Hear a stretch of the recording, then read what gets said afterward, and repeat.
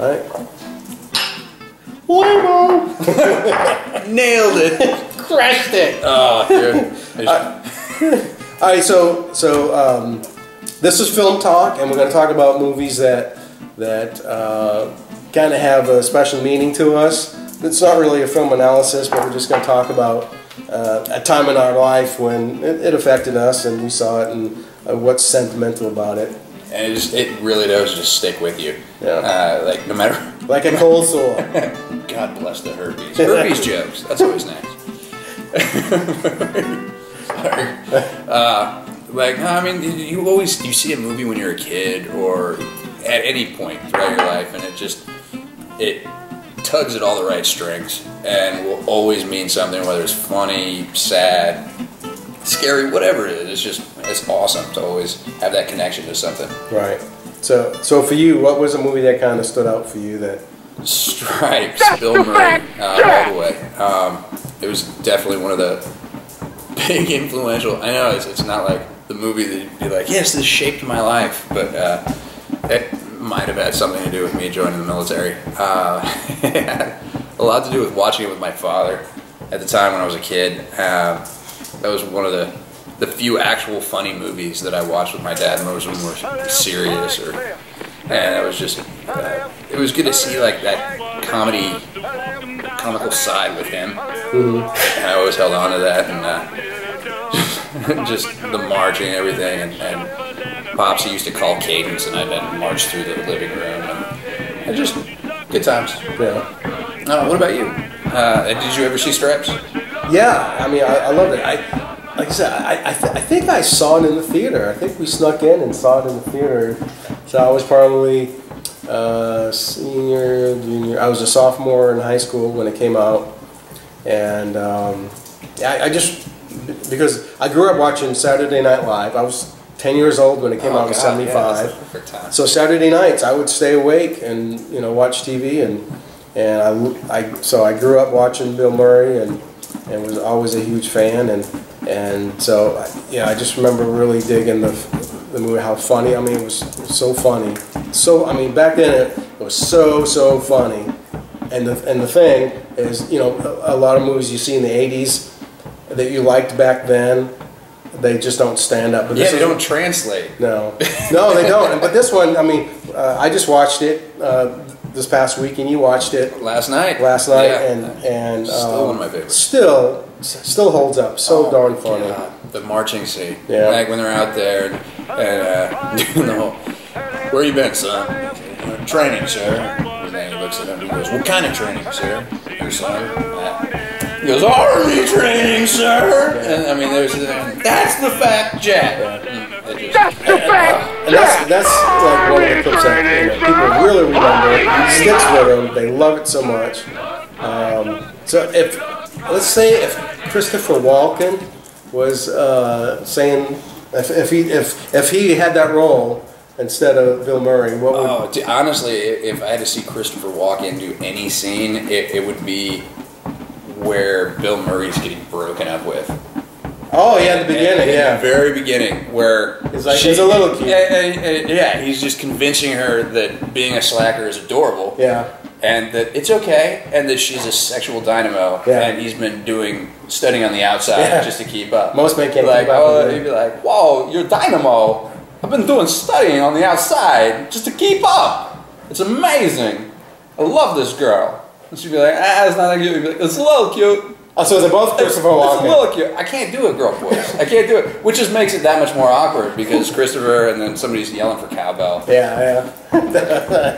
But yeah, I mean that'd be, if I could see Christopher Walken do any part of that would definitely be the scene. Can you imagine if he had that role and then in basic training when they're getting their hair cut, what would they do to his hair? Oh God, what would they do to his hair? I don't think a barber could touch that. Like, I think it would he'd look at him and just melt. Yeah, it'd be like something. Maybe he'd stab him in the eye with a soldering iron. Yeah, whoa, it's the wrong tone. Doing it all wrong. Do it again. Stabbing the face with a soldering iron. Whoa. Cheers. That's awesome. Cheers. Oh, I love that man. He's got such an awesome voice. Yeah. Maybe he's such a character. Suicide Kings is definitely my favorite Christopher Walken movie, though. But Oh man, I better stop petting the dog because it looks like I'm petting your leg. it does, and it's wonderful. Yeah. I don't know, man. What about you? Favorite scene from Stripes? Oh, favorite scene from Stripes. I think it's the scene where Sergeant Halka and they're all the recruits are sitting around in a circle. They're telling a little bit about each other, and of course everybody remembers the Bill Murray line. You know, chicks dig me because I rarely wear underwear. When I do, it's something. That's a great line. That's totally Bill Murray. But Harold Ramis, when he says, I think he says something about his father told him, "Don't ever, strike somebody in anger unless you're sure you can get away with it." It's such a great line. It's just the look on his face and everybody's face. It's like, yeah. But I'll have all of your backs. Yeah. But I'll right there. I'll be right there. We go to combat. I'll be right behind you. And I totally honestly, it really wasn't that far off. Yeah. Like Basic Training was hilarious. The scene where they go into the recruiter's office. Oh my god! And they ask them, "Are either you two homosexuals?" No, but we're willing to learn. Yeah. Will they send us to someplace special? You mean like flaming? He's like, no, but we're willing to learn. Yeah, that was great. It's great. He's like, man, it's like this is why I always lose to guys like you. Yeah. And he goes, and when you made it with that cow, I got to party with this cow. Yeah. Oh, it's just great. And I've met guys like that throughout my career. Oh, me too. I mean, it's not as far-fetched and outlandish as you think. And I love every one of them. But, it always brings me back to this movie. And that's the thing. I've enjoyed, and I got to travel Europe, and I was stationed in Italy for 3 years. And, I mean, they're in Milan in the movie. And, Milan was gorgeous. I had such a good time. But that was one of the things, going through Europe. If I had a Winnebago, I would have been in heaven. That would have been the perfect ending to my time in Italy. Would be a Winnebago, an urban assault vehicle, if you will. Glorious. Good times. Great movie. What about you, man? What's a movie that you want to talk about? What influenced you? It's also a military movie. It's Apocalypse Now. Oh God, that's one. Yeah. And so backtracking. In high school, one of my buddies, a guy named Tim Amoroso, I think he's a retired Army officer. Okay. And he was telling me, and it was probably, gosh, I can't remember if I was a junior or senior, but he says, "Doug," he says, "I just got this movie Apocalypse Now." I think he had it on Laserdisc, because from what I remember, he says, "Oh, you just got to hear it. You got to hear it." And I said, "Oh yeah, okay, fine." So I go over to his house on like a Saturday morning, and he puts the disc in. He's got this, and his family had this. In my house, we had the console stereo, the big console TV, the console stereo. Yep. We had no remote controls in the house. Everything was. Oh yeah, we had the one button that popped off, so you had to and try to nudge it to the side. And so he had this huge stereo system, and so when Apocalypse Now started, with the helicopters going from left to right, panning left to right, and then when the end started, oh my God, I was blown away. I was totally mesmerized. And that's how you have to see that movie. Yeah, oh my gosh, it was so powerful. And then, of course, when it fades into the ceiling fan with Martin Sheen sitting in a hotel, that's my first memory of Apocalypse Now. And then so I bought it years ago, and I watch it every year, and just such a powerful movie, because I didn't make the connection until years later, but I had read The Heart of Darkness by Joseph Conrad, and when I was in high school, even before I saw the film. Did you know that those two were connected? No, I didn't at the time. Oh, even better. Yeah. When you can reach back for a connection like that. That's cool. It's such a powerful film, and and then you have so many. Like every time you see the movie, you have, oh, that's my favorite scene. Now you watch it again.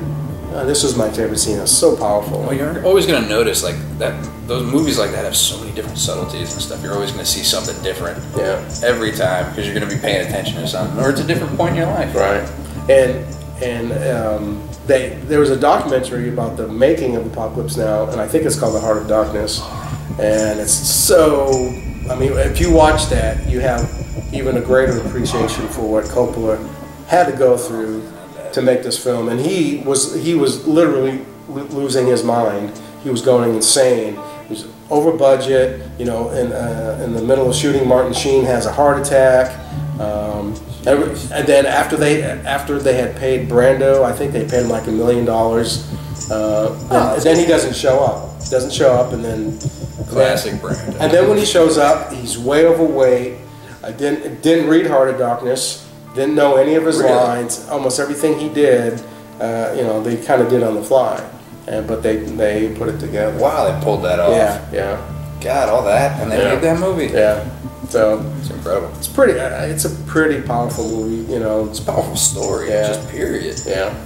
So that's one of my favorite films. I don't think I ever saw it with my dad. My dad was a MASH man. We loved MASH. Oh God, yeah. I still cry at the final episode. That's the only time I've ever seen my dad cry. It was 1983, the final episode.